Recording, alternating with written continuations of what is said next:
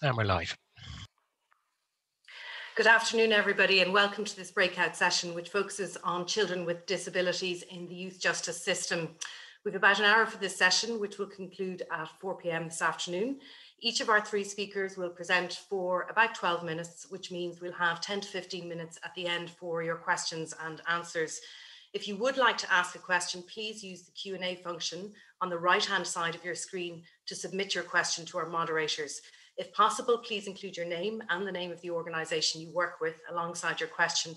And if your question is for one of our speakers in particular, please do let us know who. The Ombudsman for Children's Office is an independent statutory body which was established in 2004 under a piece of law called the Ombudsman for Children Act 2002. As an organisation, the Ombudsman for Children's Office, or OCO for short, has engaged with a range of issues regarding child justice and regarding children with disabilities across our two core statutory functions.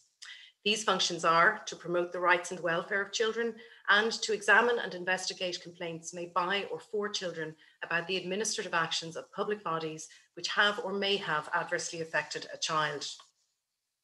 Obviously, while today's conference focuses on the UN CRPD and specifically on Article 13 of the CRPD, the UN Treaty that is a key reference point for much of our work as an office, including our work in relation to child justice and our work regarding children with disabilities, is the UN Convention on the Rights of the Child, which sets out the rights that all children under 18 are entitled to. As you know, Ireland ratified this convention in 1992. The state's progress in fulfilling its obligations to children and their rights under this convention has been examined by the UN Committee on the Rights of the Child on 3 occasions to date, most recently in 2016. The committee's work to examine Ireland for a 4th time has just started, with the committee compiling a list of issues prior to reporting for Ireland during its recent session earlier this month. Before introducing our first speaker and allowing that the UN human rights standards are not mutually exclusive, perhaps it's worth noting some key points from the UN Convention on the Rights of the Child, which might usefully inform our thinking about the rights of children with disabilities in the child justice system. Firstly, and fundamentally, the UNCRC tells us that children are subjects of rights, that is, they're rights holders in their own right. Secondly, the Convention sets out 4 general principles which are vital to the realisation of children's other rights under the Convention. These principles are children's right to non-discrimination, children's right to have their best interests treated as a primary consideration in all actions concerning them, children's right to life, survival and development, and crucially, children's right to be heard and have due weight given to their views in accordance with their age and maturity. Thirdly, while all of the UNCRC's articles apply to children with disabilities, Article 23 focuses specifically on children with disabilities. Among other things, Article 23 underscores that children with disabilities should enjoy a full and decent life in conditions which ensure dignity, promote self-reliance, and facilitate their active participation in the community. It also states that children with disabilities have a right to special care and to corresponding assistance designed to ensure that they have effective access to and receive education, training, healthcare services, rehabilitation services, preparation for employment and recreation opportunities, all in a manner conducive to their achieving the fullest possible social integration and individual development. Finally, and with regard to child justice, we can distill a number of key messages from Articles 37 and 40 and associated general comments from the committee. These messages include that children are different from adults and therefore must be treated differently by and in the justice system. The state must therefore promote the establishment of child-specific laws, procedures, authorities and institutions in this regard. Children accused of or recognised as having infringed the criminal law and children deprived of their liberty must be treated with humanity and respect for their inherent dignity and in a proportionate manner which takes into account their age and which is appropriate to their well-being. Detention should only ever be used as a measure of last resort, and approaches to child justice should include a focus on prevention, early intervention and alternatives to detention. And finally, where detention is necessary, it should be for the shortest appropriate period of time and it should promote and support the child's reintegration into society. With these child rights-based points in mind, I'd like to introduce our first speaker, who is Deaglán Briain from the Department of Justice, where he's a principal officer. And Deaglán, it's very interesting, going to talk to us about the new youth justice strategy and specifically about proposals for a preventative approach. Deaglán, I'll hand over to you, please. Thank you very much. And straight into my first slide, please. Okay, I'm going to talk about three different things. The youth justice strategy, linked within that the Garda diversion projects and other community-based services that we put in place for young offenders, excuse me, and then end up talking about the O'Malley report, which focuses on victims of sexual crime and their position in the criminal justice system, but goes on to take a wider focus in terms of vulnerable victims and witnesses, including defendants more generally. I end up with a bit of information about that. In terms of the context and looking at children with disabilities, both as victims and as offenders, I have to start by saying there's very little hard information available in Ireland. In terms of children with disabilities as offenders, we have a very clear socioeconomic context for youth offending. The factors include early school leaving, being on reduced hours in school. That suggests general learning difficulties for quite a few of the young people who come to the attention of the law. Poverty and family issues, including addiction and the absence of a positive role model, are also factors. So what we tend to look at is the position of young people and the picture they present in the round, rather than seeking to focus in on specific learning difficulties or other disabilities. Children at risk and their families are on a continuum, right from early childhood to the teenage years to aging out of the system as young adults, and the range of needs and risks presented vary quite a bit over that life cycle. And that's one of the challenges for us in devising the new youth justice strategy. Next slide, please. In our system, diversion is the default option. Children are not prosecuted if there is a credible alternative. And circumstances where there isn't a credible alternative would include where the crime is quite serious, or the child is a prolific repeat offender and previous efforts at diversion haven't worked. Some numbers for Ireland: population of 4.9 million, 1.2 million children, some 10,000 children offended in 2019. All were considered for the Garda diversion programme. Most were diverted, approximately 1,000 prosecuted, and of those, most cases ended with no conviction or probation, and a total of 127 young people detained in Oberstown. And next slide, please. So in terms of the new youth justice strategy, the intention is this will be a standalone document, but it will fit within the new national framework in relation to children and young people, better outcomes, better futures. We published a draft in June. We're going to go to government for approval for a revised draft in December, and we're currently running the final consultations. Two issues to just flag at this stage is there are two commitments in the programme for government in relation to establishing a national antisocial behaviour forum and to extending a diversion approach to young adults 18 to 24. And I'll come to that later on. Both of those are being addressed in the youth justice strategy as well. In terms of priorities, evidence for what we do, and I flagged that we need more research. So research is a major priority, and coherence in terms of providing wraparound services and having coherent structures to respond to that continuum of needs over the family life cycle, over the child's life that I mentioned earlier. So we're looking at a duty to cooperate and local mechanisms at county and sub-county level to make that a reality. And early supports and interventions are also critically important, and I will come back to that later on in slightly more detail. So next slide, please.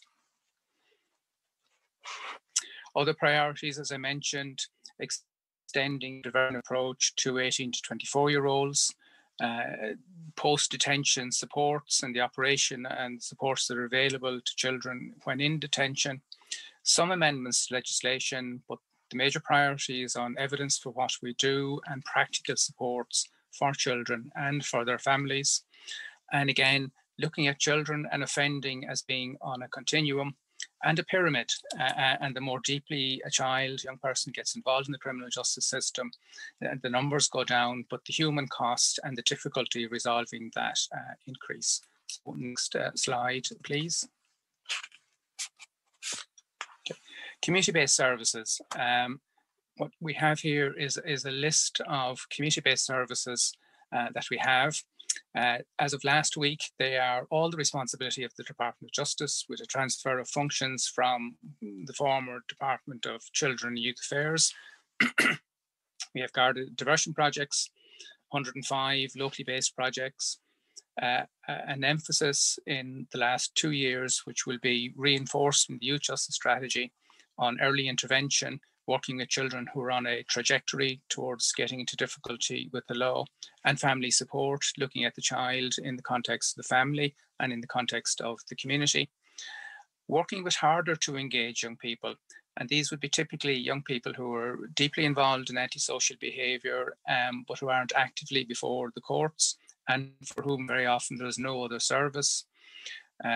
Probation service, community projects, and the bail supervision scheme, which transferred across from DCYA.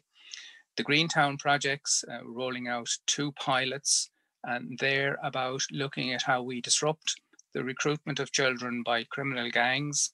And then finally, what's known as the Joint Agency Response to Crime, or WIJARC, which is a response by all the criminal justice agencies in terms of targeting prolific offenders and trying to disrupt that behaviour.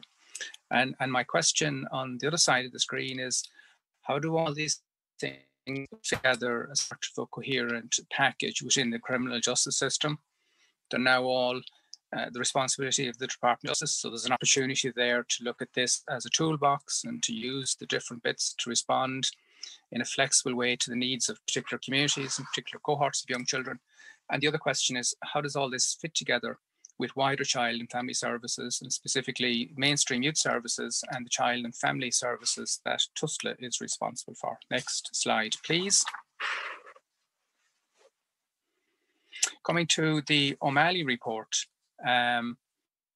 as I said, the focus on the motivation for commissioning this report was the position of victims of sexual crime within the criminal justice system, how difficult that is. The O'Malley recommendations range also include measures to support vulnerable victims, witnesses and defendants, and that includes children, and it includes adults with disabilities, and of course children with disabilities. So a range of things that have been recommended in the report. It was published 11 weeks ago. Our minister tasked us in the department with producing an implementation plan within 10 weeks. We managed to do that, and it'll be published next week. So I can point to some of the things that will be in the implementation plan, but I can't preempt what the minister is going to say, but there'll be a lot more detail available next week.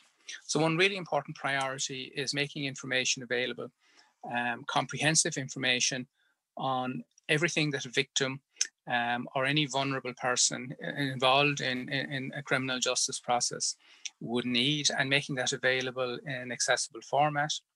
Reform of legislation, training for An Garda Síochána and for legal professionals and others, so that they understand the communication needs, they understand the appropriate style of questioning of people who are vulnerable, that they're aware of the impact of trauma.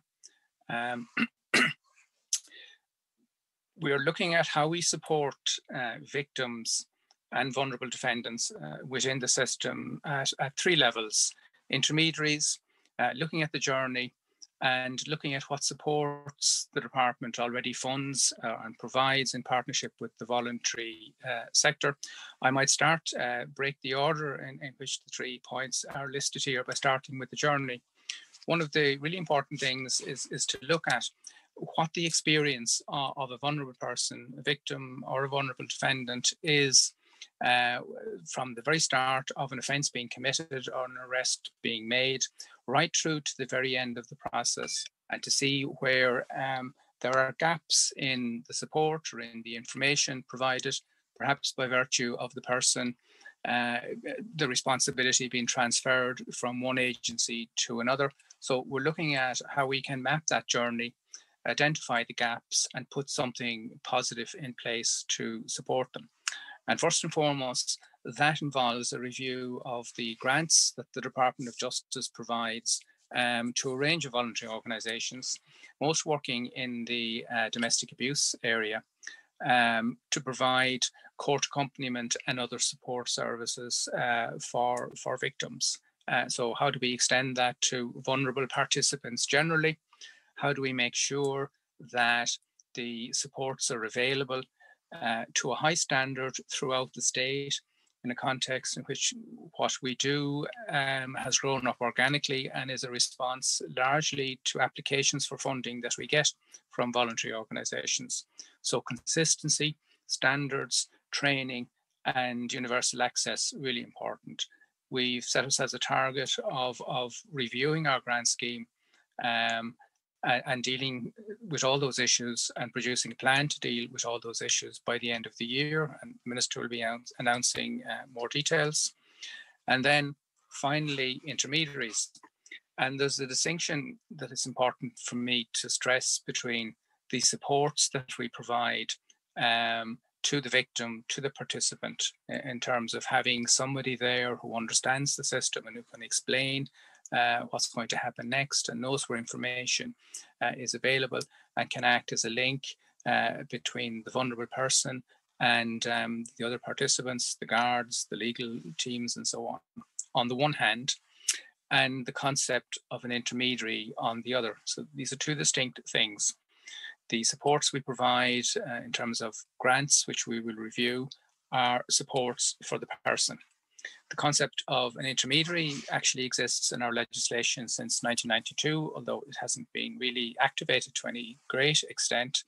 And the basic idea is that an intermediary isn't there in theory to support the victim or the other participant, although what they do is hugely supportive.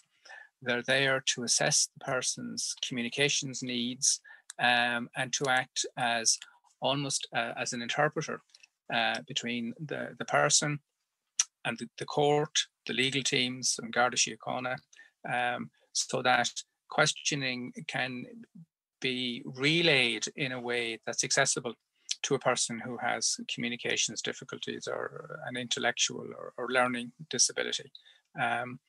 We're looking at putting in place a plan to deliver on the commitment in the O'Malley report to have a service for intermediaries up and running very early next year.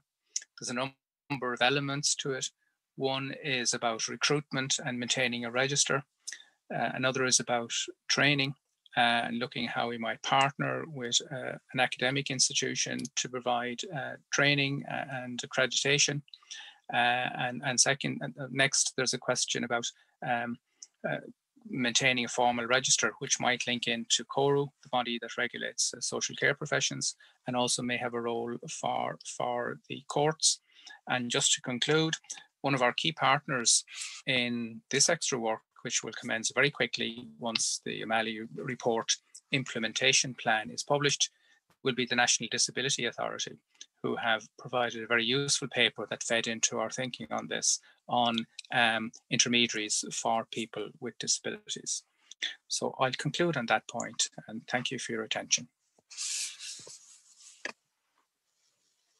Thank you very much, Deaglán, and for keeping to time. That was a very comprehensive presentation in a short period of time, and we're of course all looking forward to hearing more about these Youth Justice Strategy, the new one, as it develops. And it gives me great pleasure now to introduce Dr. Ursula Kilkelly, Professor and Head of the College of Business and Law at the University College Cork, and she's also Chairperson of the Board of Management of Oberstown Children Detention Campus. And Ursula's going to be speaking to us now about supporting children with disabilities in child detention. Thanks, Ursula. Great, thanks, Karen. Afternoon, everybody. Really great to be here with you all this afternoon. Nicely following on from Deaglán, I'm going to frame what I want to say, my few minutes, with reference to the international rights standards, the some of the research and data that we have on this issue, talk a little bit about the Oberstown approach to children with disabilities in child detention, and then conclude with some sort of key messages. And I won't dwell too much on some of the preliminary remarks that I want to make, because I know you'll have heard much about them as we've gone through the course of today. The next slide then just I suppose contextualizes all of this importantly in the CRPD, the reference to access to justice that we've been looking at today, the provision of procedural and age-appropriate accommodation in all and in all legal proceedings is called out. Also important is the reference to appropriate training, including specifically police and prison staff. And then Article 7, which we know requires the full enjoyment of children's rights, including the best interests and the right to be heard, including disability and age-appropriate assistance to realise that right. And those concepts really frame the remarks I'll make in relation to the practice issues later on. On the next slide then, I just really draw attention to some of the provisions that Karen picked up on in her remarks at the outset as well. Article 37, calling out detention as a last resort. Article 40 of the Convention on the Rights of the Child, referencing really extensive provision for children's rights and justice proceedings. And I think really critically, obviously, the first reference to disability in international human rights law there in Article 2 of the CRC, the right to equal enjoyment of rights for children, including the disability grant. And that becomes particularly important when we look at the setting of detention. It's also important when we look at broader international standards around these issues to look to general comments of the committee, which in particular in a number of paragraphs of the most recent general comment here talks about a requirement of individual assessment of need and circumstances. So the children's rights standards actually call for an individual assessment of need. And that's something that we take very seriously in application of these principles. They also talk about an emphasis on training and inspection. And again, that's critically important when we focus in on the issue of detention. On the next slide, I've just really drawn attention to the guidelines on child-friendly justice. Again, they'll be familiar to those of you who work in this field, but it's just to emphasize the application of children's rights in all of these settings in ways that are specific to individual children. I want to draw attention also to some of the research and data that does exist internationally on this issue. So the next slide, please. So here we have, I think, some of the high-level messages that we found have come out of a year-long study that I've been undertaking with colleagues in UCC, funded by the Irish Research Council and the Department of Children and Youth Affairs, the Coalesce strand of funding, which really looked to identify international evidence on youth justice for Ireland's learning in the context of youth justice and the future strategy. When I looked at what this told us about the topic we're discussing today, I came up with these sort of 4 general observations. The first is a huge body of evidence that indicates that learning difficulties in particular can increase the chance of a child coming into conflict with the law. That has already been referenced, I think, by Deaglán. And what we see in this in particular is the school and school discipline policies playing a very particular role, as well as the labelling that children can experience in the school environment. In some respects, pushing children out of school, pushing them out of mainstream school, and really that having a very significant impact on how children then come into conflict with the law, get into trouble. So we see a very strong connection between not just children's disabilities and learning difficulties, but how they are treated, how we respond to them in schools, and the impact of that on their life chances.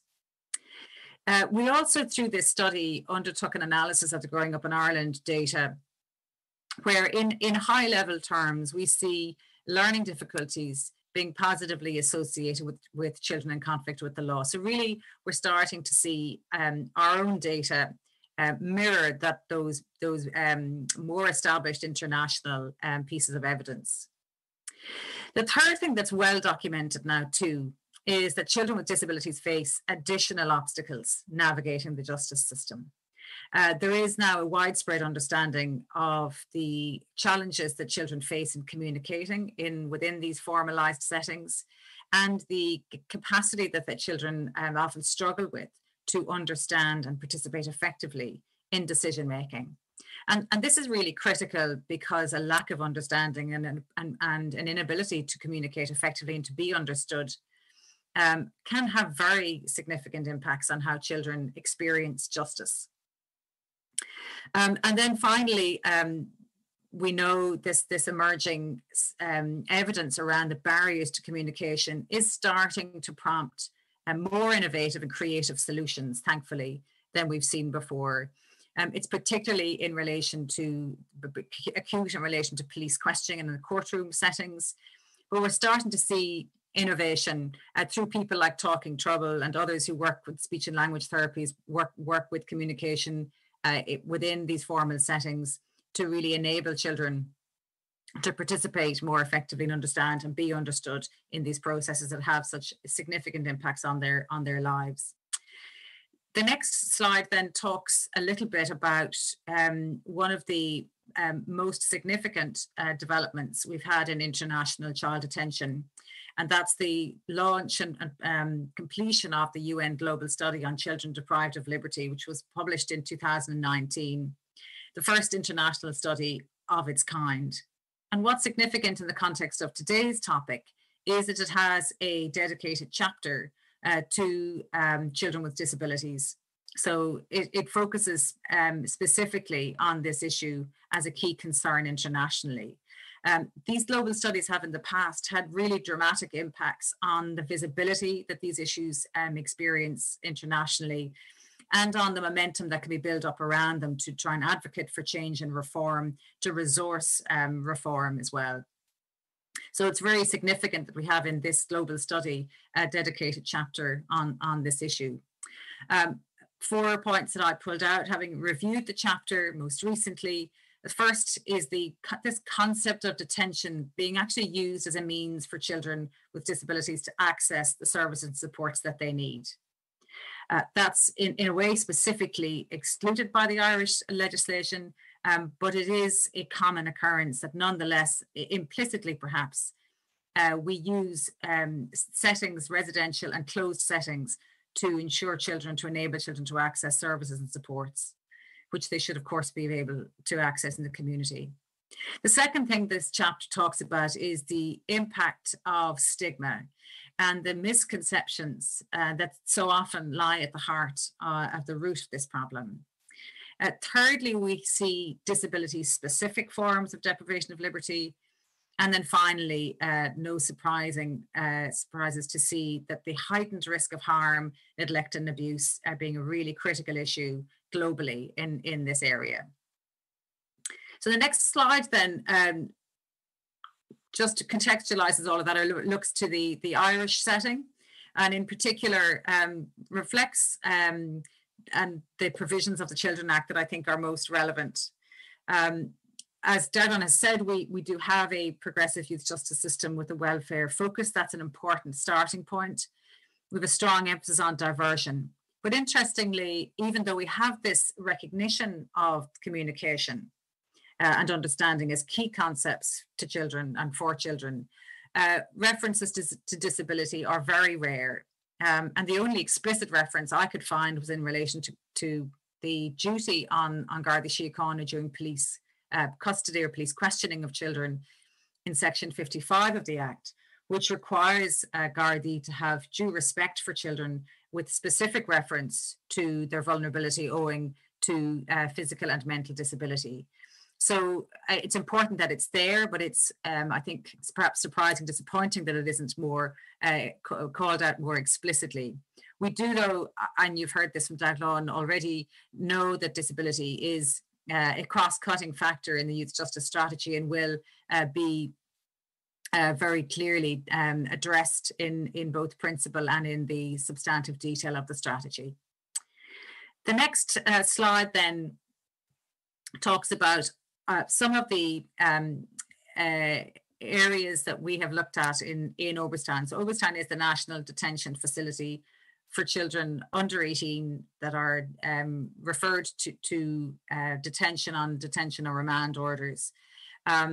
And we've been publishing data for the last 3 years now, doing a deep dive of the case files of those who come into detention in the first quarter of the year.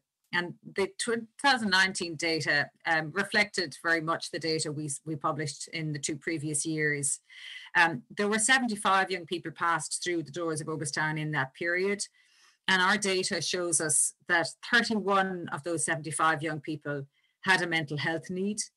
23 had already been involved in the child and adolescent mental health services. 43 of the 75 had not engaged that should be education prior to admission. So we have a very significant, reflecting the international evidence, very significant relationship between educational experience and the experience of detention. 17 of those had a diagnosed learning disability. And then when we broke that down, we said of those 17, 10 were not engaging in education prior to admission, 12 were exhibiting challenging behaviour, and 14 had mental health needs. All of that pointing to a convergence of factors and a complexity of need, but which we see through it, the strand of disability, which I think is important. So how we respond and how we approach this is set out a little bit on the next slide. I'm conscious of time, Karen, I'm getting there. We have in the Oberstown approach a very now well-established model of care, and reinforcing that we have a new children's rights policy framework, so that our entire approach to the care of children is based on children's rights and children's rights standards. KEHOP is our model of care, which is one which is based on the Children Act and identifies the areas of focus in relation to care, health, education, work and offending behaviour, and preparation for leaving. And critically underpinning that is an acceptance of the importance of an individual assessment of need. So going back to the international standard that I flagged at the beginning, we take that very seriously in seeing each individual child, assessing their individual needs when they come in, and then developing from that a personalised care plan where we can put in the necessary development and behaviour supports to try and ensure that the time that a young person spends in detention is maximised. And you'll see and I pulled out some of the really important ones, again, bearing in mind the particular context of the needs of children with disabilities here. We have with the ACTS team dedicated speech and language therapy, psychology, and the role of forensic child and adolescent mental health services on site. We have individualised relationships supported by key worker and social care environment. And we have a participation strategy which aims to ensure that each child is supported to be involved and participate fully in their residential unit and in the campus decision making. At school also, so critical to children across the board, we have individualised education plan, and we have a very high ratio of staff to young people so that we are focused on their particular individual needs and circumstances. So all of these aim to propose an individualised approach that will accommodate and respond to children's individual circumstances and needs, including their disabilities.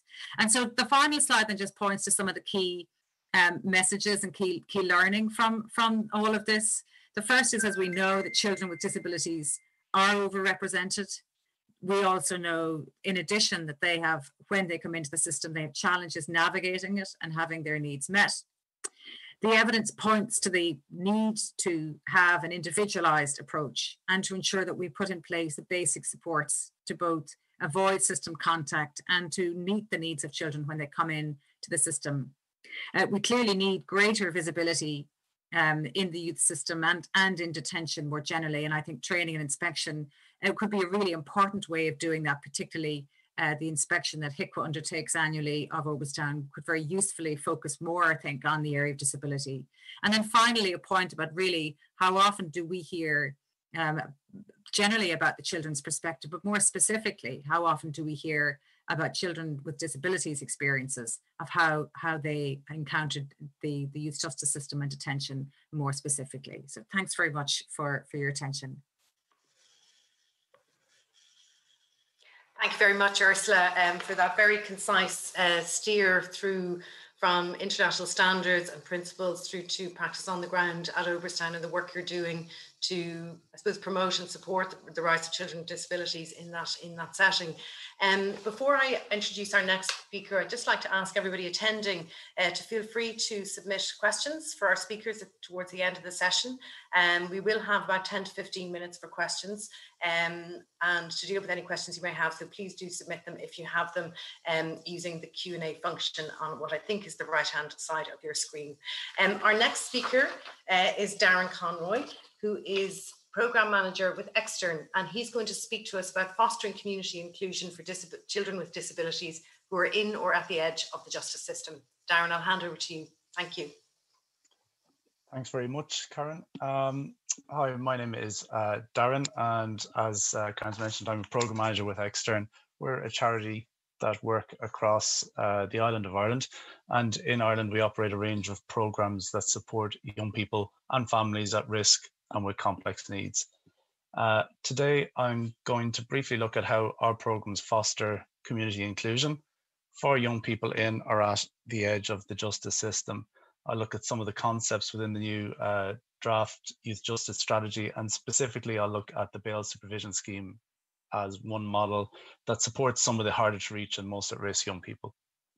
So if we go to the next slide, please. I suppose to start, these two statements kind of underpin some of the key concepts as to how we address issues involving young people in or at the edge of the justice system.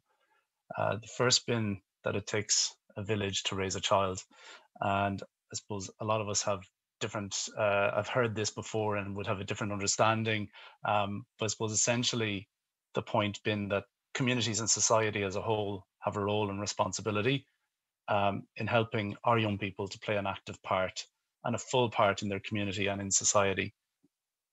I suppose the basic concept being the village looks after its young people because they are the future for the village. And the second, an ounce of prevention been better than a pound of cure. I know Deaglán and Ursula in both their presentations referenced the need that early intervention and prevention, and I suppose this is the key concept in this. It has better outcomes for young people. It is cheaper in the long term, and ultimately for society and the individuals leads to a better outcome. If we go to the next slide.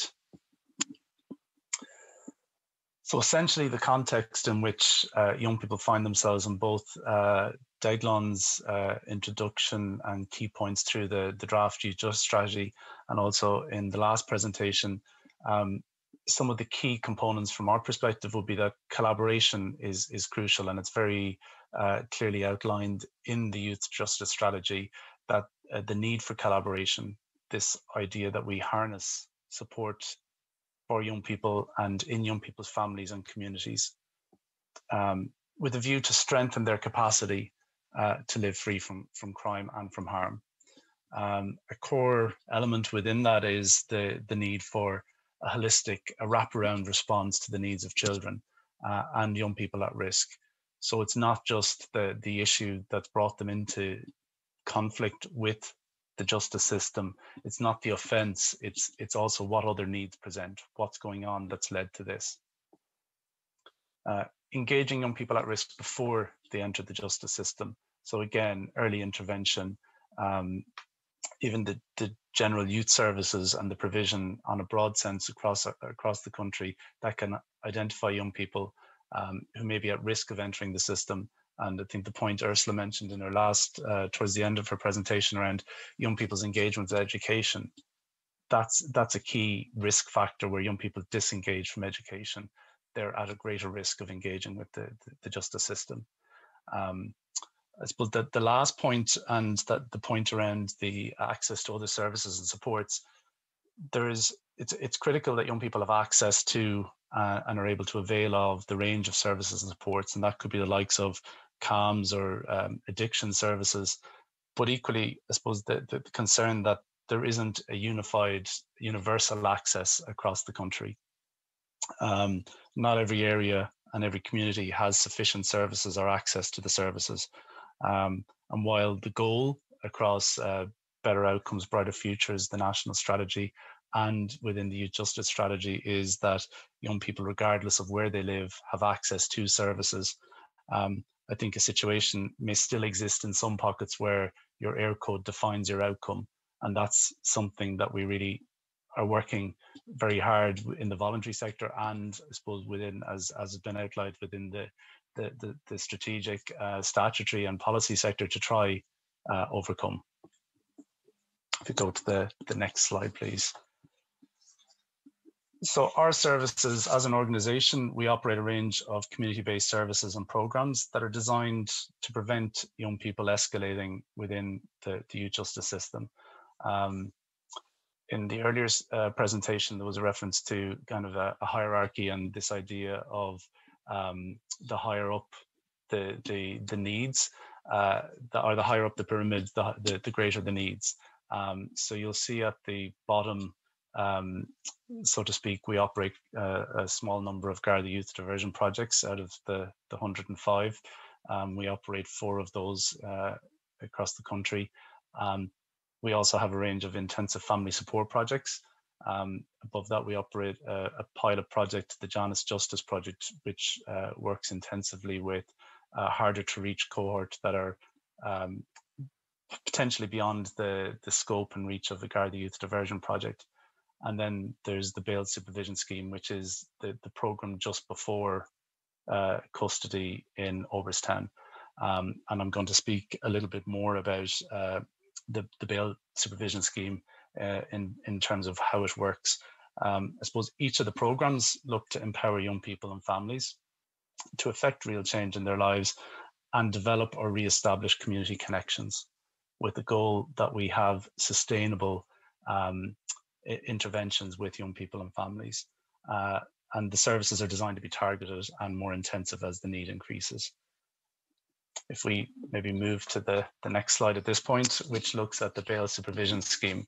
And I suppose the graphic just to the right, in simple terms, identifies where the young person is at the centre, with their family, their peers, the school, and the wider community around them.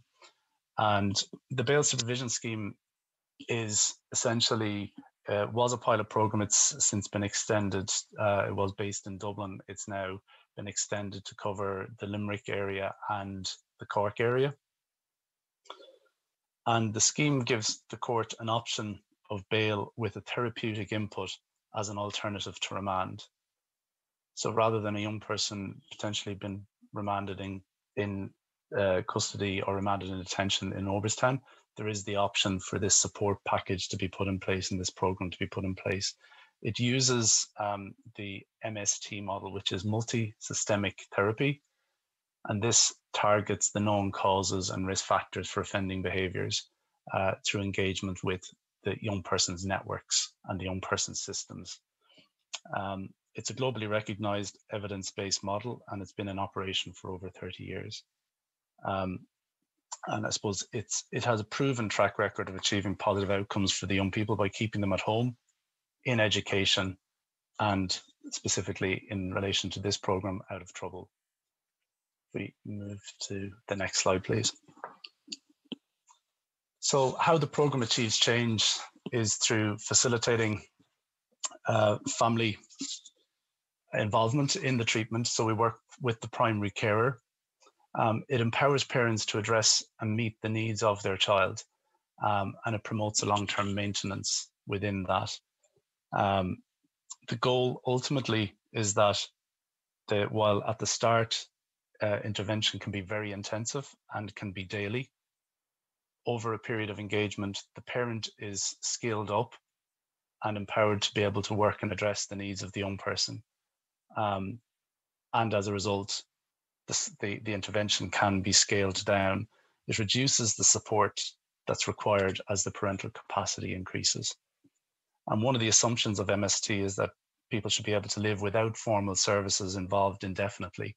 So there is a sense that in engaging with the program, there is a beginning, a middle, and an end that can be achieved.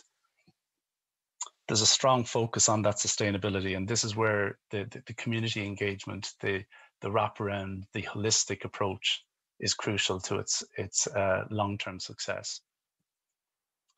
Strong community links and the staff engaging in those links are crucial to that. If we move to the next slides. One of the things that came through both in the last two presentations was around the needs of young people and the complex nature. And in terms of the young people that engage with MST and in the MST pilot that took place in Dublin, a lot of cases presented with complex social and emotional needs. 2/3 of young people had reported substance misuse issues. 60% had reported mental health concern, and a number of those would have engaged in the formal services through CAMS and the likes of informal services then where they're accessing Jigsaw and other supports. 58% of caregivers themselves reported mental health or addiction issues, and I suppose indicating the generational impact of crime. 88% of cases had a family member involved with crime. What these figures and what these profiles highlight is that the complex nature of higher risk cases, often with generational issues for the family. Many young people with a mental health or educational need can face difficulties and delays with diagnosis, and that delay can impact their support and the appropriate interventions for that young person. I think particularly when we look at education, one of the goals of the program and throughout all our programs is reconnecting young people back to education, be it mainstream or training programs, but identifying how education and how the young person can be supported to reintegrate back into education, because there's a hugely preventative and protective factor in a young person's life. Go to the second last slide, I think. Be glad to hear, keep on track with time. So our services and community inclusion, I suppose some points that we would feel are critical to the success of any intervention is that it's holistic. It works with the whole ecology of the child and the family. It's there to improve and develop social networks within the wider community. So the program isn't just you've got the young person takes part in the program, it's embedded in where the young person is and what supports they can sustain themselves and their family. The support where they're supported and maintained engagement in education. And in some instances, it starts the provision of that one good adult that allows them to build connections with others that can be sustained. So somebody that will look out for somebody that they can talk to and can address some of the concerns and issues they have. It addresses offending behavior and it balances rights with responsibilities. And that's a common theme that young people can often understand. They have rights, but the responsibilities with those rights is a piece that needs to be explored with them. And ultimately the goal being that there's a sustainable integration and reintegration within the community. I suppose a link to place, a sense of place and belonging, or a sense of community are all strong drivers in building connectedness, in building resilience and grounding young people with a sense of ownership and with belonging. I suppose fostering a sense of purpose and a sense of hope for a future. They're strong drivers in preventing young people becoming disengaged or disaffected or disassociated, and therefore more open to negative criminal influences and criminal activity. And so, conscious of time, I'll wrap up with that. And if there's any further questions, be happy to take them. Thanks very much. Darren, thanks very much indeed, and as ever for keeping to time, we really appreciate it. We have just over 10 minutes for questions, so if there are those of you attending who still have a question that you might like to ask, please submit it, and we'd love to hear it. But I have a question here, which I think, if I may put to Ursula and Deaglán and Darren, if that's okay. It's a question from Donica. And he's asking, what is a difficult question when we, you know, I'm conscious in our own work, depending on a piece of work we're doing, we think about children in very specific circumstances, and by virtue of thinking about them in one way, we don't always think about them in another, and that presents its own challenges. The question from Donica is, how do we best address the intersecting issues which may uniquely face certain children in contact with the youth justice system, especially in terms of prevention and diversion? And he specifically references traveller and migrant children with mental health issues or disabilities. So can I open it up to one of you to offer some observations on that, around the challenges, I assume, around that? I'm happy to jump in. Thanks, Deaglán. And it's not an easy question. One of the things we'll be doing in the youth justice strategy is expanding the Garda Youth Diversion Project offering. And I didn't mention at the very in my presentation, within that, we're looking at rebranding the projects.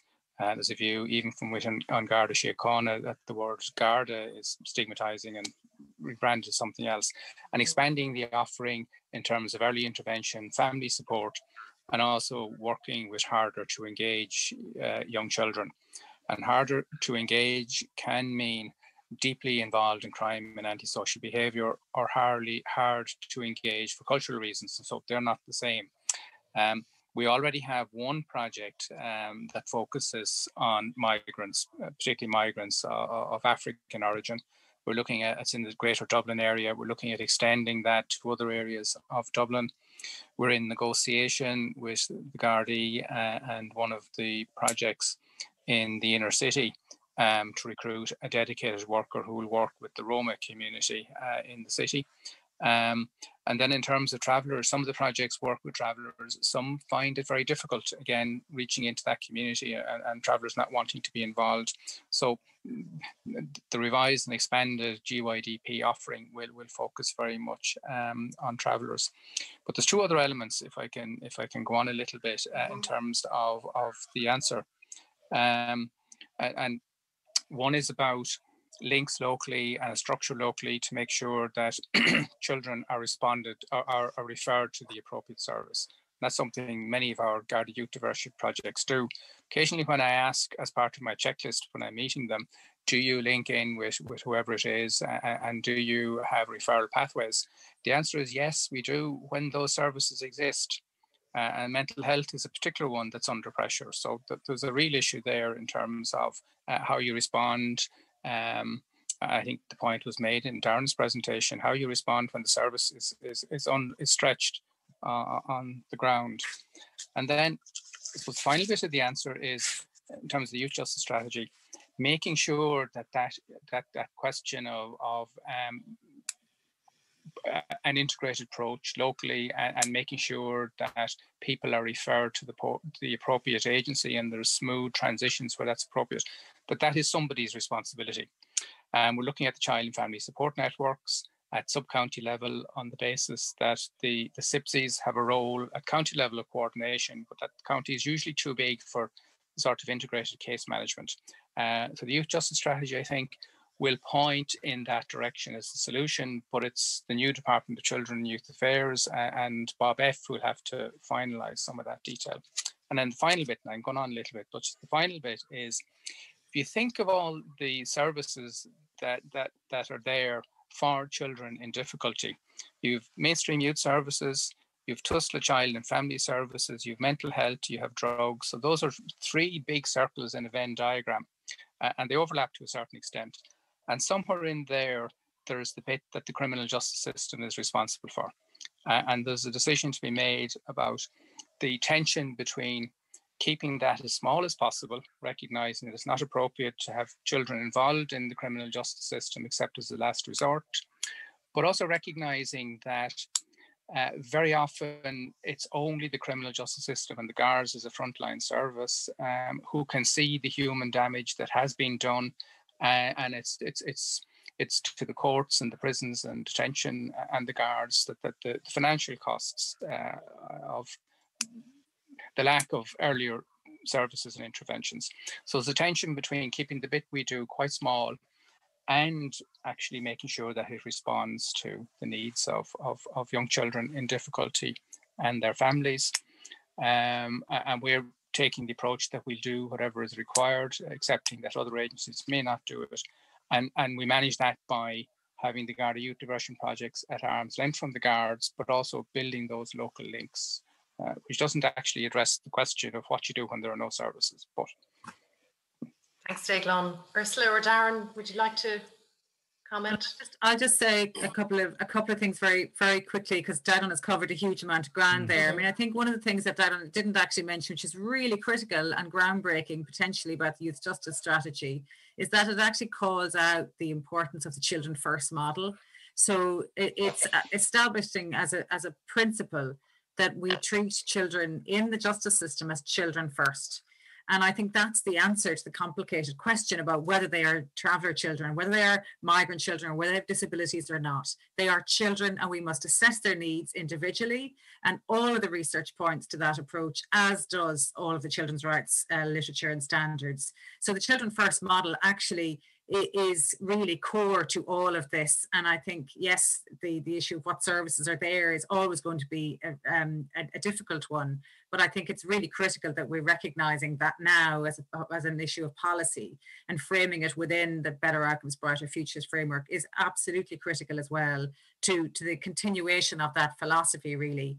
And just to Michelle Martin's point about the Children Act is being reviewed, I think Darren might say something about that, but it is under review, and I think there is an opportunity in the strategy as well to pick up in some of the areas where we need to continue to evolve our approaches.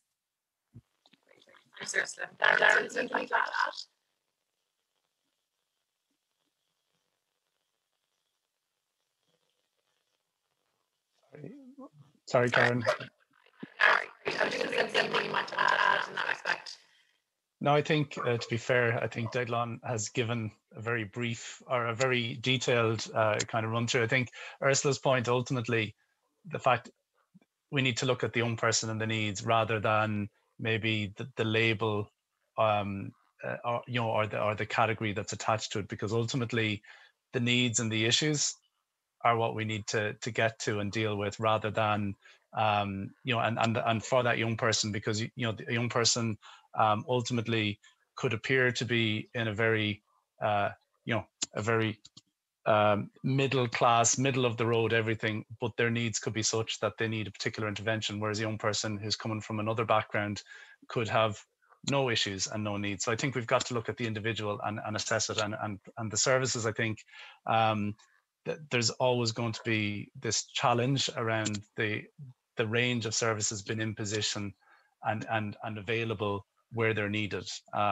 We're quite a dispersely spread population. It's a small population on a relatively large island for the size of population, and that's always going to be a challenge. And I think some of the services are, and certainly in terms of the youth justice services, are very much about ensuring that no young person gets left behind. And I think that's been touched on by both within the strategy itself and in Deaglán's presentation. And I know Ursula's reference to it. I think that's going to be crucial, that essentially, regardless of the background, regardless of the issue, that young people aren't left behind in this. Great, thanks, Darren. And there's about 2 minutes left. I think I have no idea if there's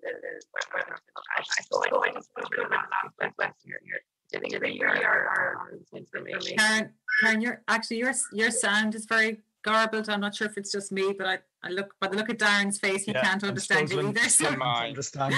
You sound like you're underwater.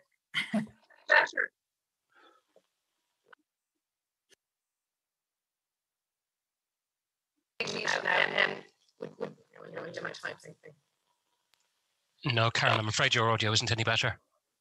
No, better at all. And let me just put something in the chat. Would you like to take the last questions? I might deal with while you're figuring out the audio, I might deal with the question about the publication of the youth justice strategy. It was published in June in draft. We did run a consultation process over a period of almost 2 years, and that included consulting with children. It was published in draft and after a consultation process, and we're running, we've effectively finished a further consultation process on the draft. There's still an opportunity if the person who asked the question is interested in having an input to talk to myself or to make the submission. And then we aim to finalise revised text and submit it to government and have it published before the end of the year.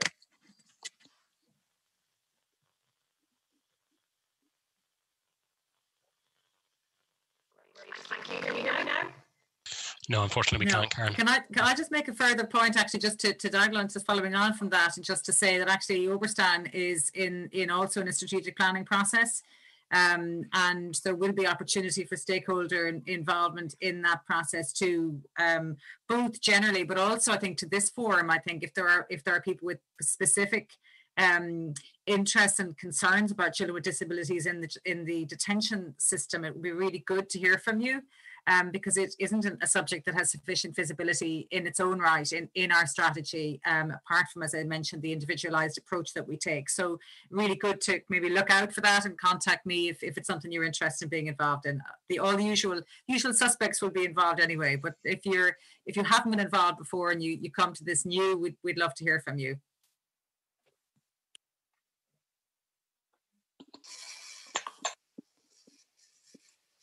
Now, Karen. Okay, sorry about this. I'm not supposed to be a barrier to this conversation. I don't know if you already dealt with the questions that came up there in the chat box whilst I disappeared. We did. Okay, super. Well, I just see we've reached 4 o'clock. So just without further ado, I just want to say sincere thanks on behalf of the NDA, obviously in particular, to Ursula and Deaglán and Darren for sharing your wisdom and your plans with us today, and what is a very important and challenging area as well. And for what it's worth, I'd concur with the whole idea that a starting point to navigate the complexity is seeing children as children first, and using that lens to embark on trying to arrive at appropriate child rights-based solutions. Also, just a big thank you to all of the attendees at this session. This is the conclusion to the conference. As you know, there's no plenary after this, so the NDA has asked me to thank you all very much for your attendance and participation at the conference, and the presentations and so on will be available, as you know, on the NDA's website if you want to follow up. So without further ado, thanks very much to everybody, and take care. Bye-bye. Bye-bye.